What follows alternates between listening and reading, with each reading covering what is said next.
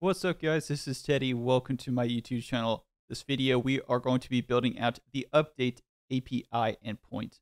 So we already have our repository figured out pretty much. We don't need to add anything to our repository. Now what we need to do, as we've done in pretty much all of these other videos, we start with our review service interface. All we do is we go into here and we add review DTO as a return object. Then we have our update review. So we will have our update review right here. We will have an int for our Pokemon ID. We'll have an int for our review ID. Make sure we put ID here. And then what we will have is we will have a place to actually add the review DTO, because as the create review, we just have the regular review DTO right here. With the update review, we actually have to specify the actual review that we want to edit. So just note the differences between them and note these subtle differences, because these are you will see these exact patterns a lot. You will notice that in any API endpoint, whether it's Java or whether it's C#, you see these exact same patterns when it comes to the return and when it comes to the actual service as well too. So just make sure to take note that we go in here, we're going to add our method to here, and we're just going to click the little red light bulb, and we're going to actually implement this method. Now we need to implement the actual code that's going to go inside of it. So we've got our skeleton set up. Now we need to actually update the code. And the code's not going to be that much different. It's pretty much going to be this with an extra DTO mapping to it. And if you don't know what that means, let's just go ahead and implement it. The first thing that we can do is we can just take our Pokemon right here. So we can just take our Pokemon and we can copy and paste it into here. Simple enough. And we can take our review. We can do the exact same thing. So we can go ahead, copy and paste this. And we can even just take this exact same exception handling right here, and we can also add it right here. So that takes care of pretty much of a lot of it. The only thing that we have to do with the update is we have to map the review over to the review DTO. So we get the review back, but now we need to map it over. So first thing, we're going to go in here and we're going to set the we set the title first. Let me go into the actual review and make sure. So we got title, content, stars. And so let's go ahead and do the title. And this is exactly we're just mapping this. If you don't know what this pattern looks like that we're about to do, just realize that we're just mapping it over and we're turning it from the review, and we're going to actually update with the review DTO. Okay, so go in here, then we're going to go review dot set. Let's make sure here that I'm doing the right thing. So we got content. So we're going to set the content, and then we'll go review DTO dot get content. See, yep. And IntelliJ did a lot of the work for us. It even knew what we needed. Now we need to go to the stars. So we go review DTO dot get stars.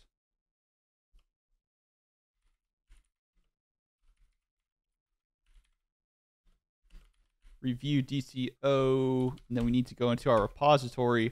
Then we're going to go into our save, and just remember that Java, the save, if there is a actual if there is a record in there that's already detected, it will automatically update it for you. But if it's not, it will save it.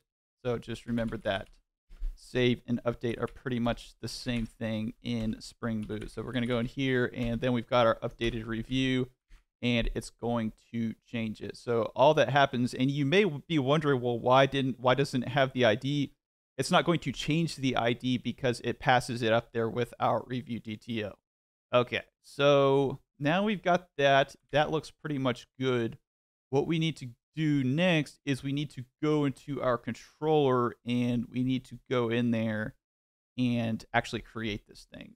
Okay, so now that we have that done, let's go into our review controller and actually start building this thing out. So review controller is going to look very similar to the controller up above, but it's going to be a put instead of a get mapping. So make sure that you have a put mapping instead of a get mapping, because that can cause problems if you get them mixed up. And our URL string is going to look the exact same as the URL in our review up here. So what's going to happen is we're going to have our reviews, and then we will have our ID. And the reason that they don't get mixed up is because it's a put mapping, and the API endpoint can tell the difference. So we go in here, we go response entity, and we're going to have our review DTO. Then we are going to have update review for our method name, and we'll have path variable. And these are going to be almost exactly the same. So I'm just going to go up here and actually copy these. And that looks good. Also, make sure that these are matching up right here. If these aren't matching up, you will get errors, and it could cause you some problems. And the only difference is that we need to pass up stuff through the request body. So in our request body, we are going to have our review DTO, and we are going to pass in a DTO. Now, here, all we are going to do is we're just going to invoke this service that we just created. And by doing that, we will have our review. Let me see here. So we can have our review DTO, and we will have our review service, and we'll have our update review. And as you probably guessed, we are going to pass in all of our values right here. So let me see here. So we have review ID, we have review DTO, and these are the same thing. So I'm going to have to name them a different value. So I'm going to call this an updated review. Then I'll go down here, and I'm going to just return a response entity. So go here, we're going to have our new response entity. And within our response entity, we are going to actually return our review. Pretty simple. Maybe not that simple, but not that complicated either, as some of the other endpoints are. So updated review, and I misspelled that, so I'm just going to go copy this from there and copy in that value so it passes it into our response entity. And that looks pretty good. We should be good to go. So I'm going to go ahead, I'm going to go and run this. And what you can do, and I was already testing this out beforehand, obviously, because I have to make sure that this is working beforehand. But what you want to do is get your get review by detail. You can go ahead and copy it, and you can use that exact same value for the URL. And all you need to do is make sure that it's a put. And then you can also take this value that you got back without the ID. Make sure that you don't copy the ID, but you could just take this whole entire thing just like this, and you can copy it into the update review. And what you want to do is, because it's an update, we have to actually update the value. So what we do, we pass this in, we delete this because we don't, once again, we don't want to pass the ID up. And I'm going to give this 5 stars, and I'm going to rename this title update, just like this, update. And that should be a good signifier that we updated it. Then we'll go back and we'll get the reviews by the Pokemon, and we'll be able to see if this is actually updated. So what I'm going to do is I'm going to go ahead and pass this up, make sure that it's running. Looks like everything is running, so I'm going to go ahead, click it, and we got a review back. Good sign. Now what we need to do, I guess you don't have to technically do this, but this would make a lot of sense. Go into your previous get reviews by Pokemon, and we updated Pokemon 1. So if we click this, we should get this new value. If we scroll, hopefully up. Okay, there we go, and it updated.